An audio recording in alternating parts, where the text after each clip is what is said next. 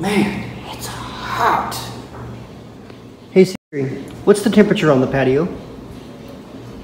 The patio temperature in your My HomeKit home is at 40 degrees Celsius.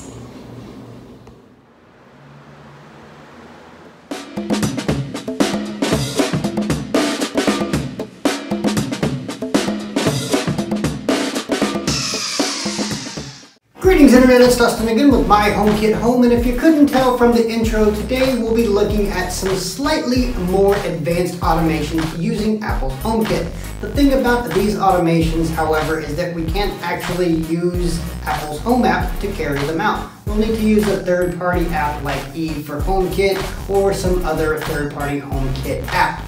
The reason why is that for some reason, not quite sure why, but Apple's Home app doesn't actually allow you to create automations based on changes in environment, so say temperature, humidity, etc. So we'll need to use a third-party app to do that. It is still, however, a HomeKit automation, and we'll see why at the end of the video.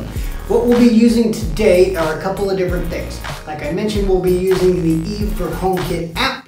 We'll also be using an Eve weather, as well as a fan connected to an ISP6X smart plug.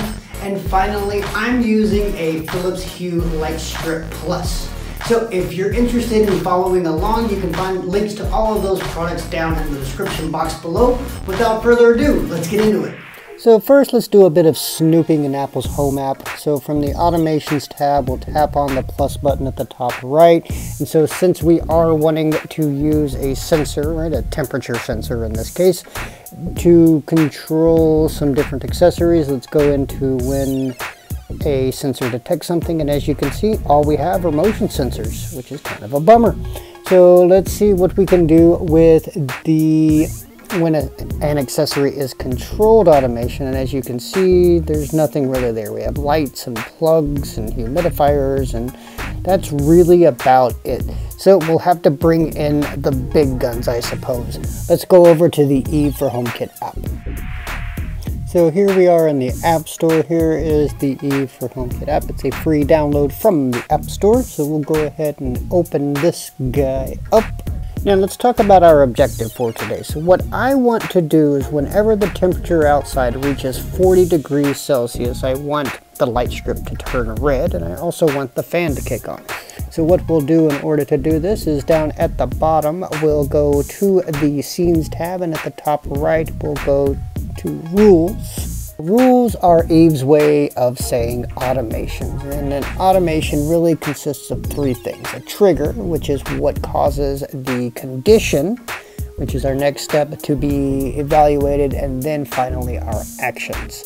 So what we'll do here is we'll add a trigger, and what we want our trigger to be is our temperature. So we'll tap on temperature. My temperature sensor that I want to use happens to be on the porch, so we'll go ahead and toggle that particular one there.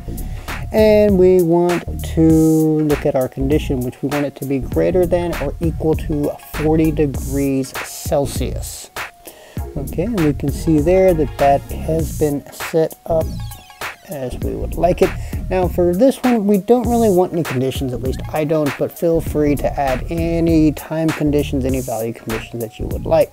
Now in the Eve app, we are required to use a scene. We can't just use an accessory, so we'll go ahead and set up a scene for our two accessories. So down at the bottom, we'll tap Add Scene. And what we want to do is our first accessory, which is the fan. It's located in my bedroom, so I'll go down and choose fan. Make sure our power state is on. It's not actually a HomeKit fan, it's just a fan connected to a power outlet.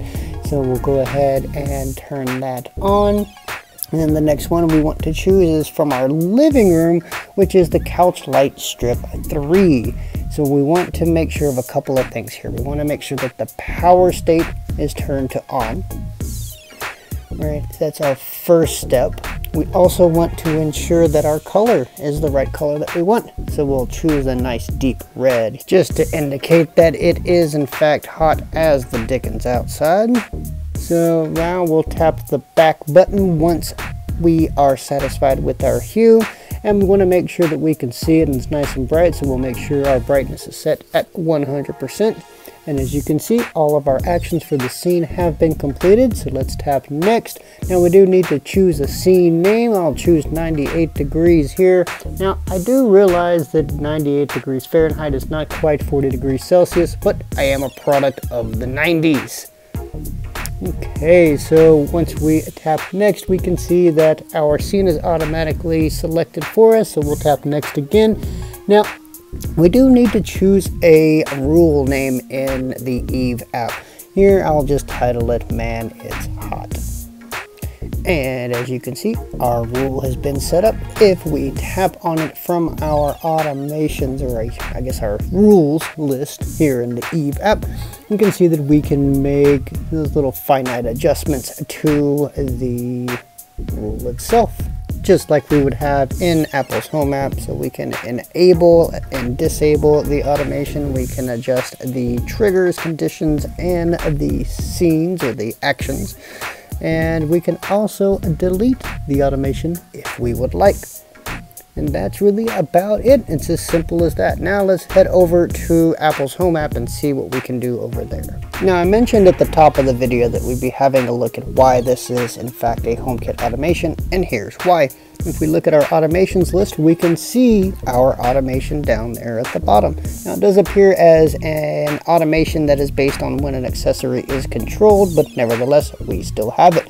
And tapping on it, we can enable and disable it. We also see that we have our time conditions and our people conditions. Now, this people condition I wasn't able to find in Eve's app, so I'll go ahead and make that finite adjustment here, and I'll set it to when somebody is home, because, well, we don't need this to be running if nobody's home, because there's no one there to actually observe the automation. And we can see that we can make our finite adjustments with the scenes and accessories if we would like. We can test the automation. Again, if you know my thoughts on testing automations, we don't need to do that.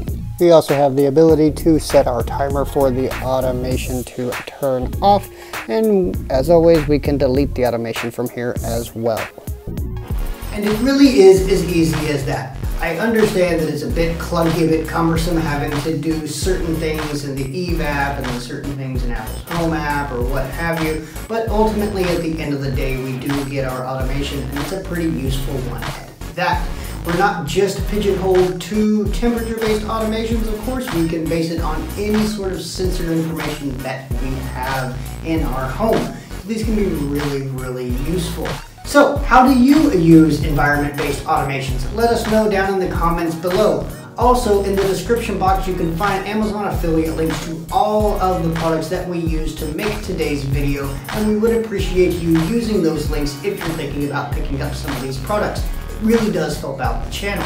Also in the description box, you can find links to all of our social media and to our blog over at myhomekithome.com. If you're interested in more videos like this on HomeKit automation, you can also check out the playlist that we made as well. As always, if you found the content useful, please like, share, and subscribe. And until next time, this has been Dustin with My HomeKit Home.